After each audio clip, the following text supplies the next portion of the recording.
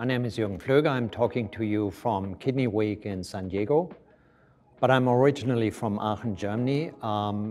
This is where the Netherlands, Belgium, and Germany meet, so it's very central in Europe. I'm a senior professor there at the university, which implies you have no salary, but you can do what you want. I highly recommend that. And one of the things I want to do is KDIGO. So I'm co-chair of the KDIGO Glomerular Diseases Guidelines together with Brad Rovin, and I'm here in that role today. So in the 2021 guideline on IgA nephropathy, we recommend you to use the International IgA Nephropathy Prediction Tool because this is simply the best we have to date. But I think it's very important you realize the limitations of that tool. First of all, it's based on historical cohorts, large cohorts, close to 4,000 patients, but historical, obviously, where even RAS blockers were not always used, and essentially nobody had an SGLT2 inhibitor on board. So that is a major limitation. And we've come to learn that the other major limitation is that it predicts 18 months from the kidney biopsy, which seems to be a long time. It's close to 6 years. But in the life of a, let's say, 30-year-old patient, 6 years is nothing.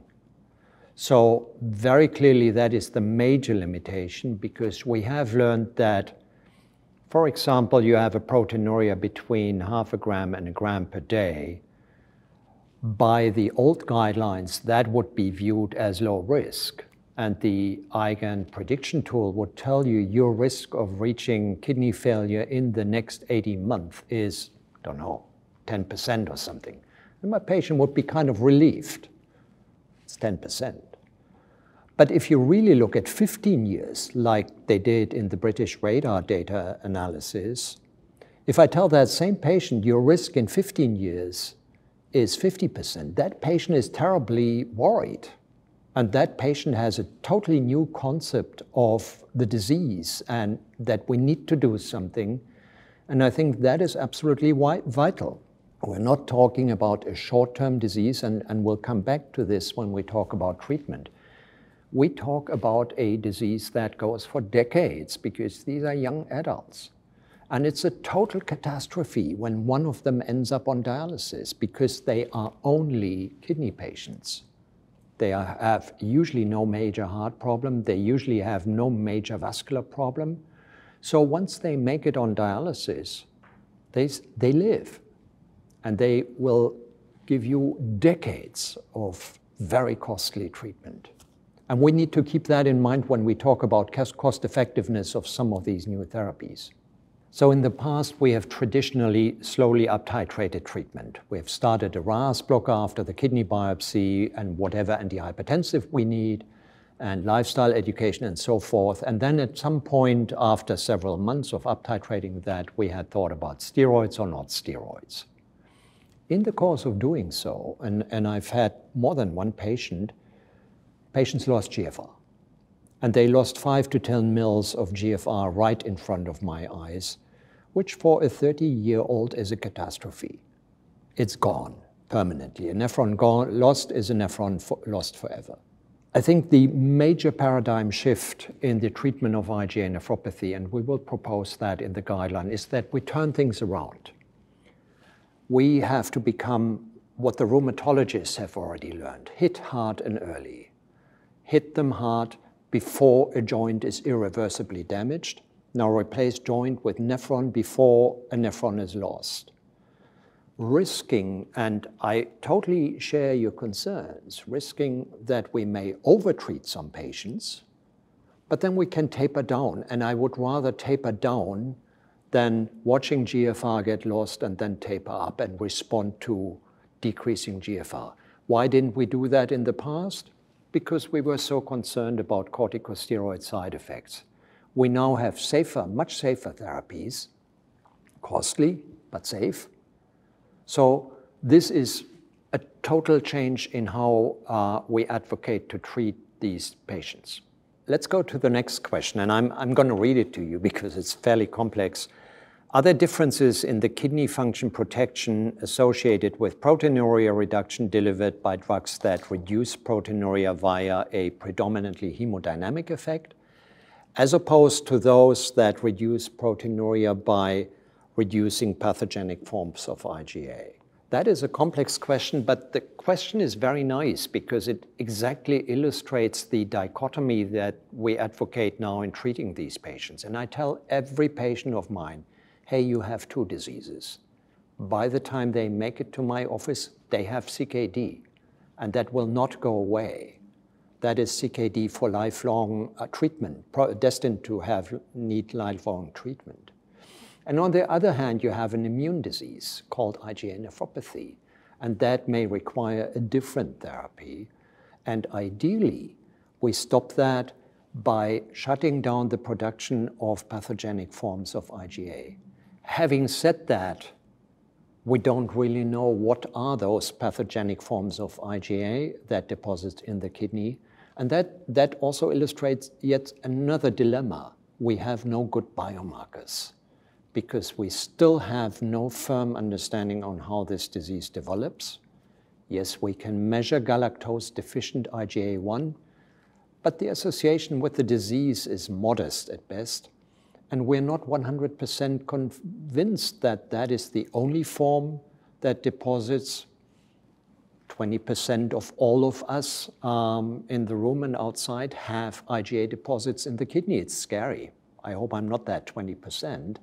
But if you do autopsy studies, many of us have IgA in the kidney.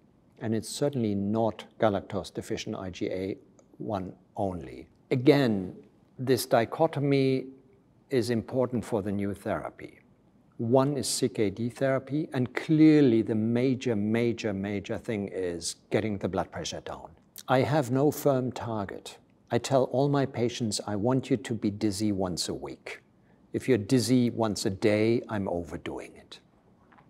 But that's probably a good way of explaining in simple words to patients on how to deal with blood pressure. And we have ample evidence that in addition to blood pressure, RAS blockers are key, and we've always done it. And nowadays, I also add an SGLT2 inhibitor, which has relatively little effect on the glomerular pressure or systemic blood pressure, but I add it without even thinking. That's the CKD side. On the immune side, the drugs that we have today, like Nefecon, they do impact on galactose-deficient IgA1, which we believe is a biomarker of the disease. But we will get other drugs, and I'm really looking forward to next year when we see all these new drugs that target the lymphocytes and make them switch off or down the production of all these IgA forms. IgA nephropathy typically is not a super inflammatory disease like ANCA vasculitis or lupus, where a hell of a lot is going on in the glomerulus. Typically, you have a little bit of inflammation.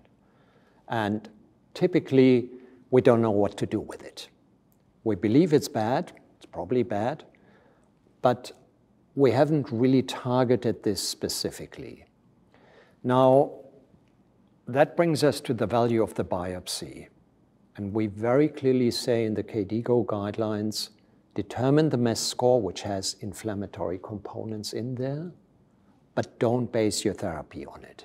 And you can't overstress that because all the studies we have to date are retrospective studies associating the MES score with outcome. It's a great prognostic tool, but we have little idea about the kinetics. We know from animal experiments that even a crescent can disappear in a week.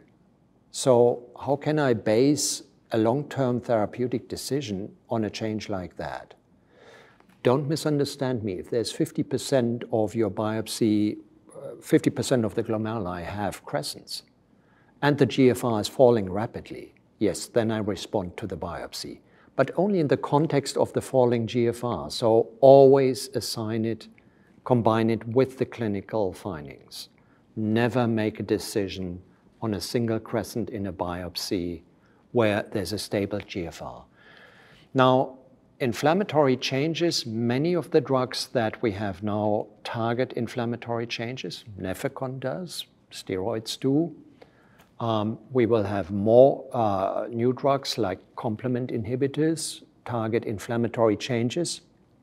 And there are first emerging data that we can even use markers of inflammatory changes to assess disease severity and prognosis. And a very promising marker, for example, is urinary CD163, not C5b29, but that's also an emerging interesting marker.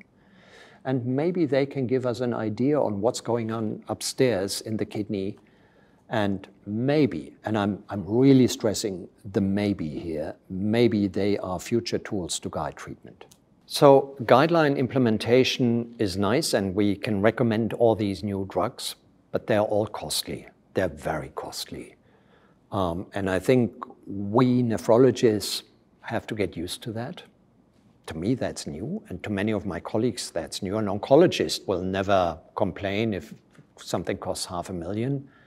For us, that's unusual. So many countries have limited resources, and in many countries, all these new drugs are simply not available. And that's where my plea comes that we shouldn't forget the old. We have good drugs. RAS blockers, sartans are great drugs in this setting. Why am I saying that? Because it's kind of interesting to see that even in all the contemporary trials, where everybody was supposedly on maximum tolerated or allowed RAS blocker dose, even there, GFR loss is fairly high. We have one trial recently that sticks out. It's the PROTECT trial. And I'm talking of the control arm. So PROTECT was sparsentan versus irbesartan. Everybody in the control arm had the 300 milligram irbesartan dose. And PROTECT is notable for the GFR loss in the control group being 3.8 mils per minute per year. All the others had 5 to 10. Maybe suggesting that we could do a better job in using RAS blockers. And they're dirt cheap, of course. And don't forget the old data showing that you really have to block the RAS intensely. Let me give you a small story. I had an engineering student. Engineers are also humans, but different. And this guy was on 4 tablets of ramipril a day, and I told him, hey, why don't you take 1 candesartan a day? Didn't listen. He took 4 candesartan. His proteinuria 2 months later fell from 3 grams to 0.3, simply by overdosing the candesartan to 64 milligrams per day. Unfortunately, he told me he fainted when he was in a shower, so I told him to no longer shower, which of course is not realistic. But I'm just saying this to illustrate that we have therapy to do something about proteinuria, even in resource-limited settings. We have, and this is the most important half hour in the life of an IgA patient that I spent with them, I tell them what is good sport and bad sport. I tell them don't go to the gym and lift 200 pounds or 100 kilogram weights. I tell them about smoking. If you smoke and have IgA, you're crazy. Your chance to go into kidney failure is 6-fold higher. I tell them about salt, about what is good food, bad food. I tell them what is a good blood pressure for you. Remember the dizziness once a week, maybe without syncope. And there's lots of things we can do. And interestingly, I see a lot of second opinion patients. Interestingly, they're referred to me by nephrologists, and usually I find something that I can do and tell patient that you can do better on this or that. So where do we go from here? Those of you who've been here at Kidney Week, it's an IgA week. It's everywhere. It's on buses, it's on hotel doors, it's in the foyer. Everything seems to be IgA nephropathy. Yes, there are other diseases still, but IgA is fairly dominant. So we'll be seeing more and more trials. And there are trials starting now, and of course it's getting more difficult because you can no longer justify a placebo control. What do you test your new drug against? I don't think an ethics committee will grant you permission to test against placebo in the future if we have drugs that are licensed. On the other hand, we just discussed that we have many resource-limited countries. And we're not talking about a really poor country, we're talking about Canada. Canada has no way to get Nefecon for the patients unless you have special deals or whatever. We're talking many European countries where you cannot get it. So probably we need to think of smart controls, not probably, certainly, for these phase 3 trials in the future. And the other thing that we really need to find out is what to do in the long run. These trials go for 2-3 years. We're talking about 20 to 30 years of disease. How often can I treat? How often can I retreat? And how safe is all that? That is something very important to find out, and combinations, not to talk of that. That is something very important for the future, and I'm very certain that we will have more and more KDIGO updates as we go along.